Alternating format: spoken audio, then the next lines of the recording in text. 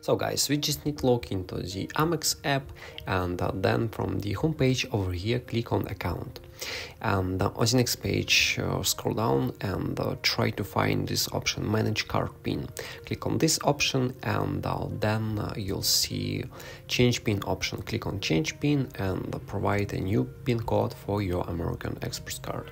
So guys, that's it, and as you see, it's really easy and is only few extra steps. If you have some questions about your American Express debit or credit cards, feel free to write in the comments.